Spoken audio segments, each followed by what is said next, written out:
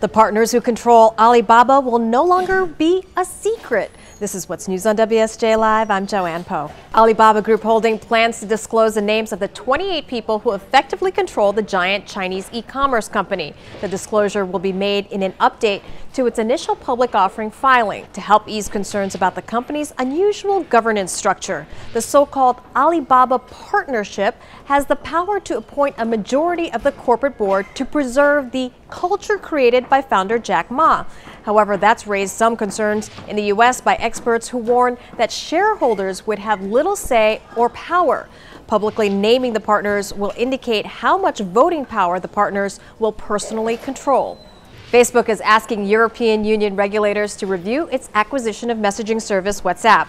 Facebook's move is an attempt to avoid antitrust reviews by individual countries. The move is an unexpected twist because the $19 billion deal has already been approved in the U.S. and was not expected to face scrutiny by the European Commission. The deal has raised concerns among Europe's telecom companies who warn that it would give Facebook a dominant position in the instant messaging market in Europe. And McDonald's plans to return $18 to $20 billion to shareholders. The fast food giant is increasing its payout by 10 to 20% through stock buybacks and dividends from 2014 to 2016.